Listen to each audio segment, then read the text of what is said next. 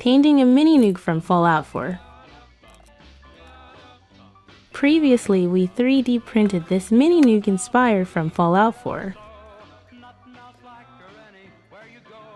So now we are starting to paint it. I mixed the green paint using various acrylic colors to reach the shade I desired. The plot plastic and acrylic paint bond well together, so there's no need for a primer like so.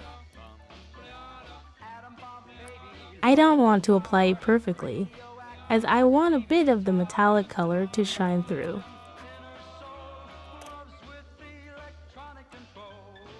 We are using this Mini Nuke at the side as a reference point.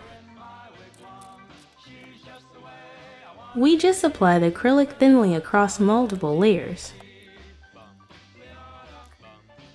This is actually a cross-section model,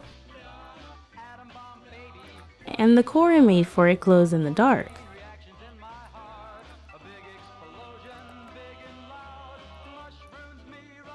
We keep on going, but leave a ring around the top, as this part will be yellow.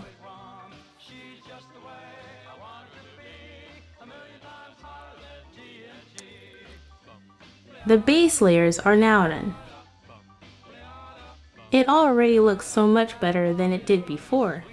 I was worried that painting it would ruin it.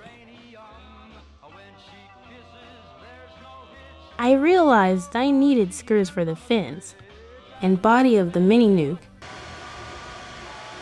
so quickly made some in my 3D software and printed them.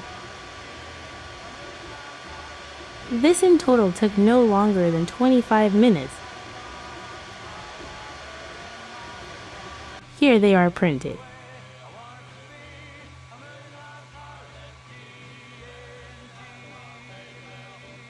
I then stuck them onto the Mini Nuke itself, using Giddy Up Buttercup Hoof Bond, and afterwards it was sealed for durability. I think it looks a little too clean, so I may rust it up in future. I managed to get the yellow stripe around the top too. And this is the inside. Thanks for watching.